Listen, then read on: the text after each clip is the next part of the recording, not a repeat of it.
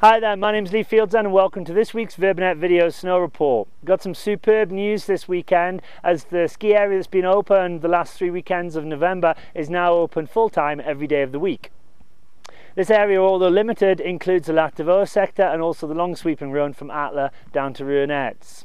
The snow cover and quality is really good for this time of the season considering the snowfalls that we've had so far, with the better snow up in Lac de Vaux where the more consistently cold temperatures have been.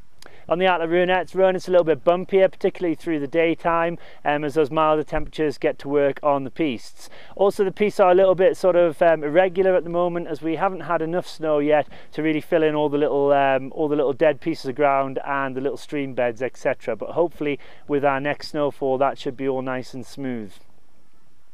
We have got quite a big storm system moving in off the Atlantic, and it's going to bring us some heavy snowfalls starting at the beginning of next week and going all the way through next week as well, with it peaking middle of the week when we've got some pretty heavy snowfalls and also some very cold temperatures down to -30, with the freezing level dropping as low as sea level. So if you are driving around town during the middle of the week, you probably will need to think about the snow that's going to be in the resort. And this new snowfall is thankfully going to bring in some welcome new snow to top up the piece and cover up all those little bits of irregularities that we got, but also hopefully it's going to open the show area and also the runs below Ruinettes.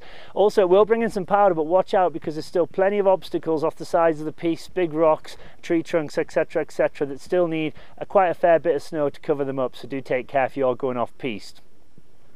Sign up to our dump alerts for more up-to-date information through the week as the snow falls and conditions change, lifts open, close, etc, etc, and the avalanche risk might rise as well. Also check out my written snow reports for more detailed information. For now though, thanks for watching this Verbier video snow report. Bye from Verbier and catch you next week.